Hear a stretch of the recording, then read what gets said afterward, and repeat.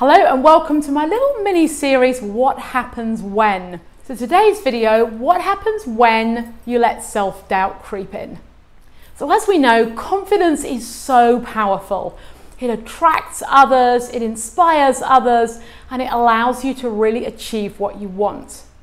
But the second that self-doubt comes knocking and we let it in, things can start to go a little bit pear-shaped. It could hinder that creative process that could have transformative results. It could maybe just stop you trying or exploring something new altogether. It could cause you to undervalue and underprice your work. So it could, of course, blind you to the value of that work, which you need to see in order to be able to tell your customers. It might stop you approaching a gallery or shop, or even applying for an art fair or art market. But ultimately, self-doubt could stop you from making a living from your art.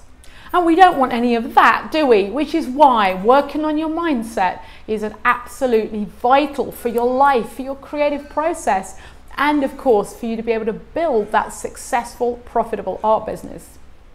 Seek out that support system, surround yourself with other creatives, read inspiring material, watch amazing inspirational videos, and really make sure that it's something that you do on an ongoing, consistent basis, so that you positively glow with that inner confidence as you move forwards.